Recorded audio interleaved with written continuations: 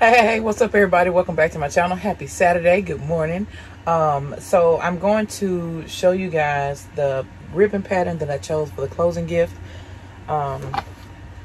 This is the ribbon pattern that I chose for the closing gift. The two big ones came from Walmart after fall. They had all this ribbon on sale for 49 cents. So it was 90% off.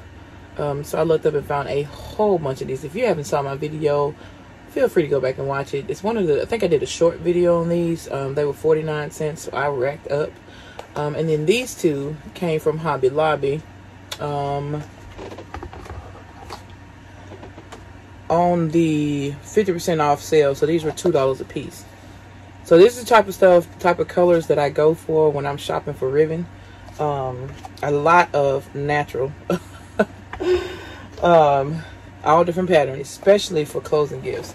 I always think of that when I'm out shopping for ribbon and looking for stuff, because you just never know when an order may come, and you want to be prepared for when they close, and you'll have the ribbon already on hand. So yeah, so I'm going to make this bow real quick, and I'm going to show y'all what the end result of the bow looks like, and then I'm going to wrap it, not on camera, the basket, and show you the end results of everything put together. All right? All right.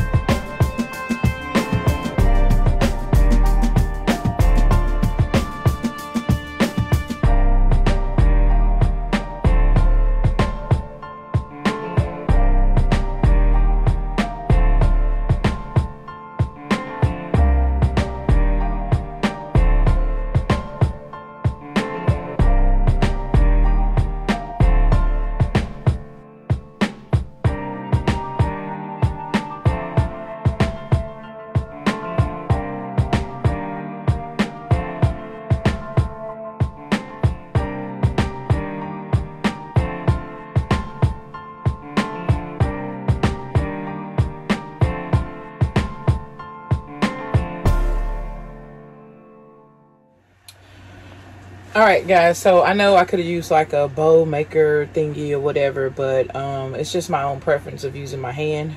Maybe one day I'll use one of those machines, but as of right now, I like to flow with my hand. But as you can see, this is what the bow turned out looking like. I love how the colors connect with each other and also connect with the basket.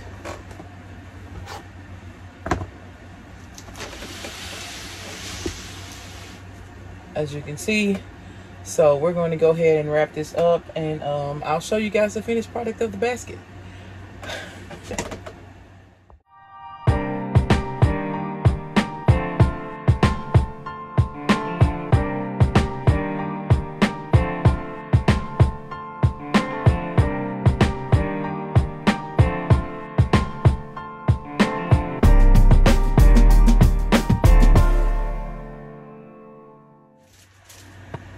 All right, y'all, so here is the finished product. I end up using one of those 50 by 60 bags.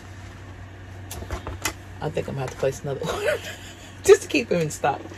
That bag was wonderful. Now, it was a little challenging because the only thing I hate about bags this big is in you trying to wrap it and you trying to get all the air out of it.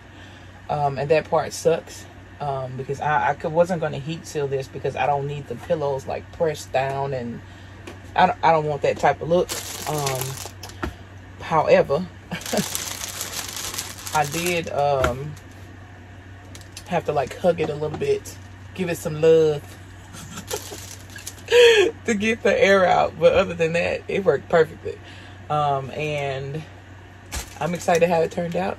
So I'm going to go ahead and wrap up those snack baskets, those really large ones, and get them heat sealed. Thank y'all so much for watching. Don't forget to like, share, comment, and subscribe, and we'll see you on our next video. Peace.